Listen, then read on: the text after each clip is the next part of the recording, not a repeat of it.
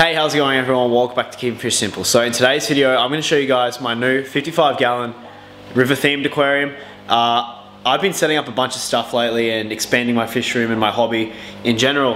And today, so I've been working on this fish tank behind the scenes. I actually haven't made a video setting it up because they take so long to make and they don't even get that many views. And I'm not in this for the views, it's just not worth my time if you guys aren't going to enjoy the videos as much as I enjoy making them. So today, I have finished the construction of my first tank and I'm super proud with how it's turned out. It's currently cycling at the moment. Now it's a 55-gallon aquarium. I bought it new. It's only got an LED light that I got really cheap off of eBay, and it's only got sponge filters because I don't think it needs that much filtration. So without any further ado, let me show you guys the aquarium and have a chat about it.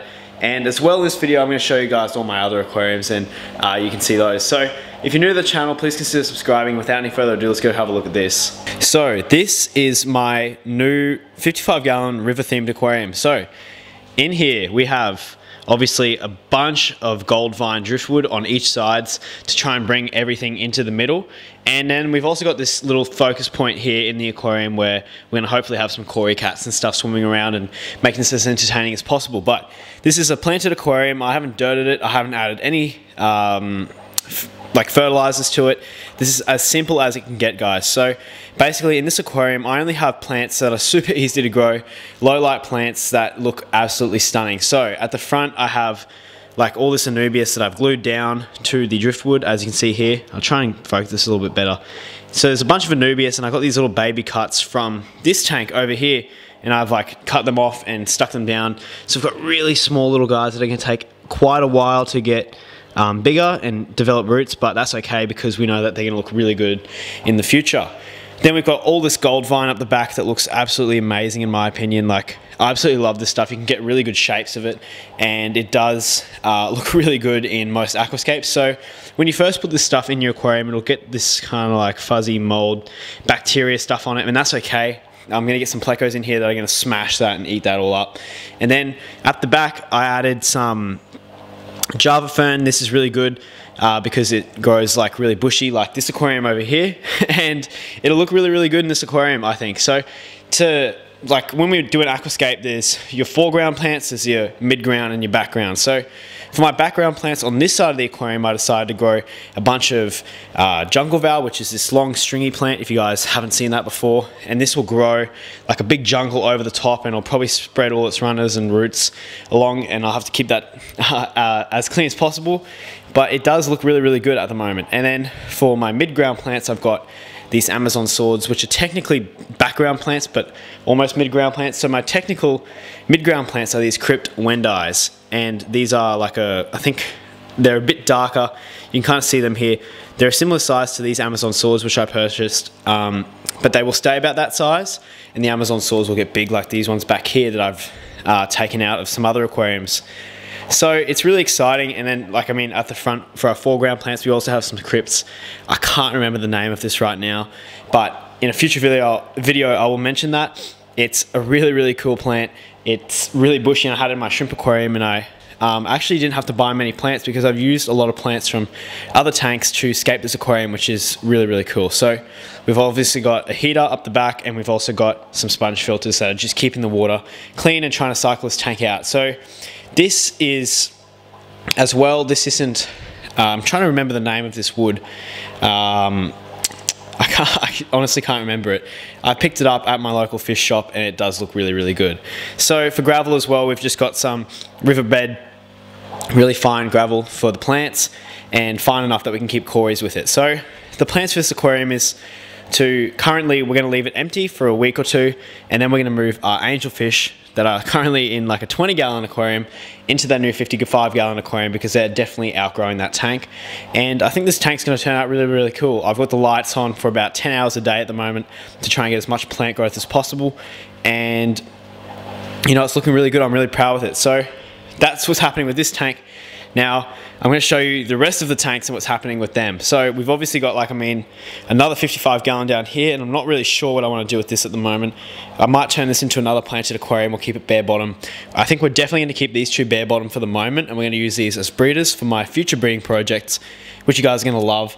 I'm going to do those breeding projects similar to the Danio series, where I'll make a bunch of update videos, and then at the end of that I'll do a summary video and put it all in a playlist so you guys can watch that and learn as much as possible. Now moving on here, I've had this for as long as I've had the channel pretty much. This is my 20 gallon like double aquarium, so these are 80 litres and if you're an Australian, and by the way these are 220 litres if you're an Australian or from somewhere else that doesn't use the imperial system.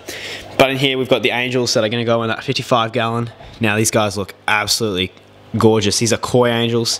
I got these guys when they were really small, and they've gotten really big over time, and I'm super impressed with the size they're putting on. Like, look at she's full as I just fed them.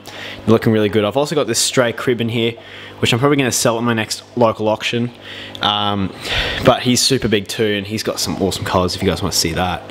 Try and get him, he's up the back there. But yeah, so this aquarium is going to be used for another one of my breeding projects that I'm working on.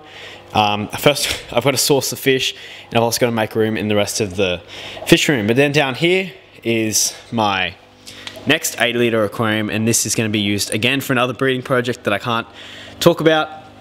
But this is the Cribensis tank at the moment, and these guys are breeding like crazy. And if you also want to see a bunch of baby fish, there are hundreds of these little bristlenose plecos everywhere in my tanks at the moment. My adults have just started to lay eggs and breed really well, and there's just bristlenose pleco babies everywhere. Like all throughout this aquarium there's bristlenoses. So yeah, these guys are doing really well. This is my big boy down here. He's been laying all the eggs, and yeah, this aquarium's doing really well as well.